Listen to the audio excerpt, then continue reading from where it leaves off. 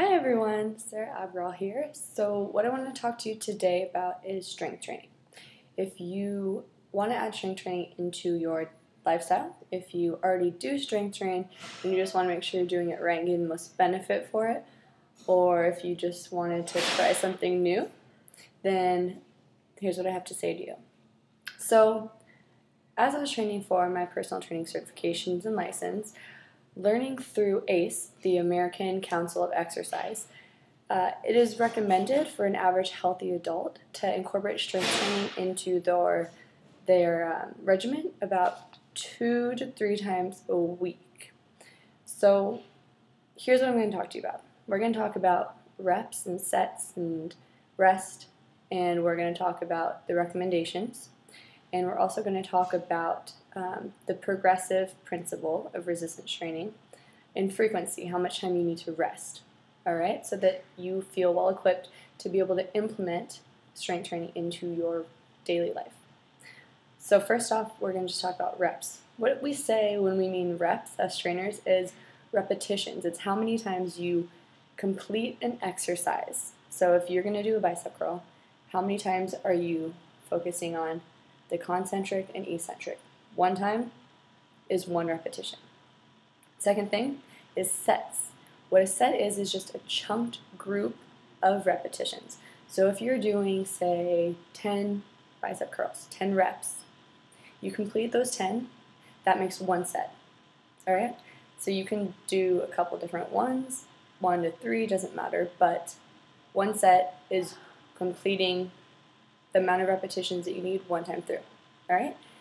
And then the next thing is intensity.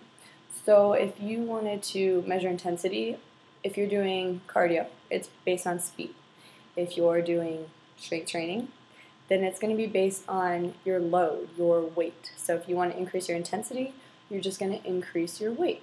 Add more pounds, add more kilograms, depending on where you are. So getting into the requirements and the recommendations for strength training, ACE recommends that you complete, the healthy average adult completes 8 to 12 repetitions of an exercise. All right? And so if I'm doing that bicep curl, I'm going to do it 8 times up to 12 times with 1 to 3 sets. So 8 to 12 repetitions, 1 to 3 sets. Okay? And you want to complete it. A lot of times you don't know how intense you need to be going. So remember that you want to be working at 70 to 80% of your maximum. So imagine that you're at 100%, that you could only lift a weight 1 time and you could only complete it 1 time through. That's your 100% max. Whatever that amount of weight is or whatever that means to you, keep that in mind while you're deducting 20 to 30% to be in the range of 70 to 80% of your max. And that if you are there, then you should only be able to complete about 8 to 12 repetitions. All right, so if you're doing 3 sets, 2 or 3 sets, you want to make sure that you rest about 1 to 3 minutes between the sets. So you complete, say, 10 repetitions of a bicep curl. You complete it 1 time. That's 1 set completed, so you wait another minute before you get back to the second set. All right? And then you complete it again. And if you're going for 3 sets, you wait 1 more minute and then get back to that 3rd set and complete all 3 sets, all of your repetitions, with 1 to 3 minutes of rest between each one. So how you determine if you want to do 1, 2, or 3 sets, it's up to you, because research studies have shown that there are similar, very comparable results of adding strength gains with 1, 2, and 3 sets. So really, it's up to you. However, here's the thing. If you want to only do 1 set, you're going to do a single set, you do want to be at that 80% range. You want to be at the level that's so high that once you've completed all of the repetitions, you get to the point of what's called momentary muscle failure. So you essentially, it's so difficult to complete that last repetition, that last one, that your muscle is at a point of momentary muscle failure where it can hardly get back up. And if you had to do one more, you wouldn't be able to complete it. You wouldn't do full range of motion. You'd maybe stop here or get here. So if you're doing your single set, just one set, keep in mind the principle of momentary muscle failure, and that's where you want to be if you're just doing one set. If you're doing 3 sets, you don't need to get there at the first rep, or that first set. You don't need it. But you do want to keep in mind that it's nice to get there towards that last and third set, towards the very last repetitions. You want to feel as though you couldn't complete anymore, because that's how you know you're done. You have fatigued that muscle and you don't need it anymore. All right?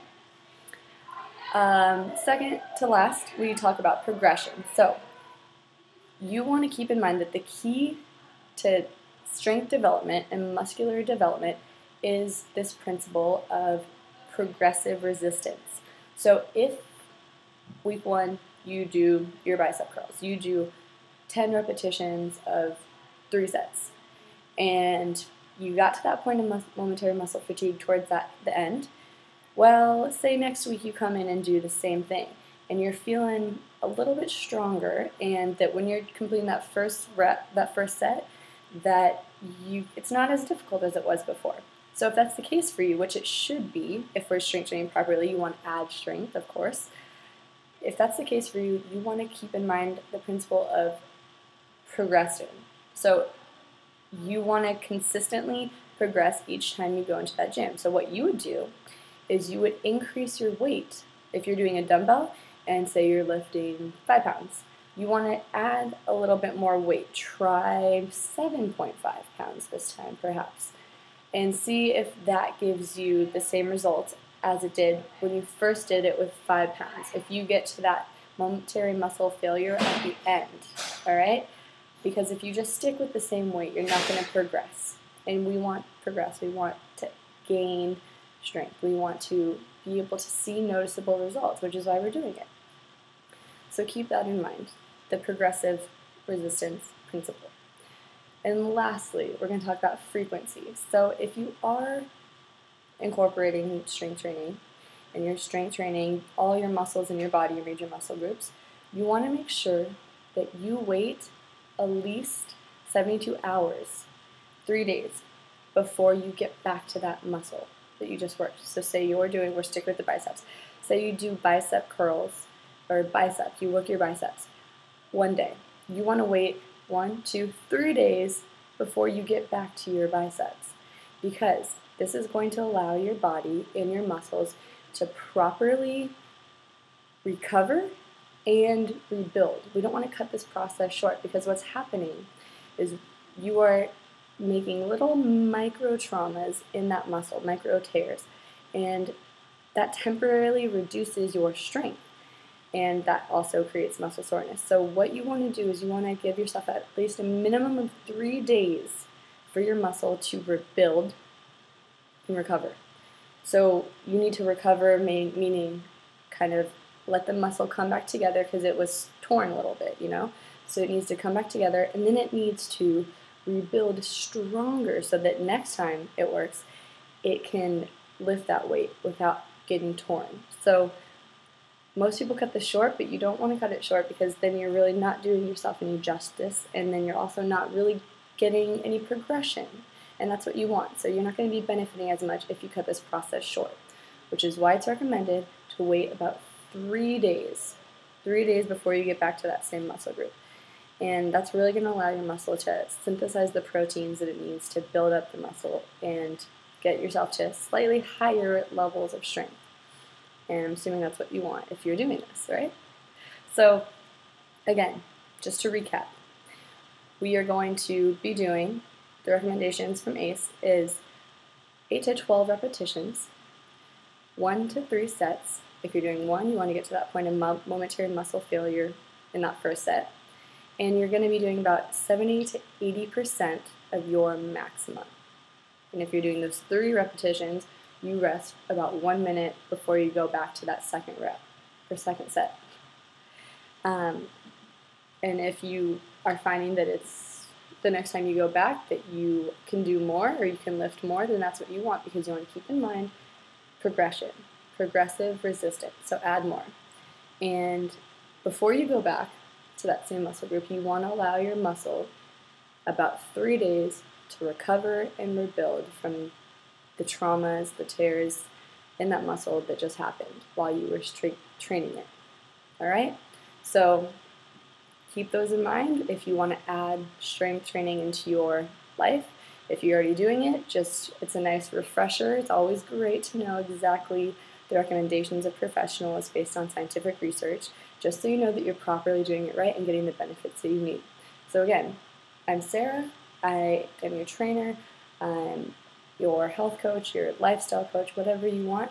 I'm here for you. And if you want some more information about anything related to health, training, fitness, wellness, nutrition, just like this and write a comment about it and let me know what you want to hear, because I'm here for you. All right? So good luck. Let me know how it goes and have a beautiful day training.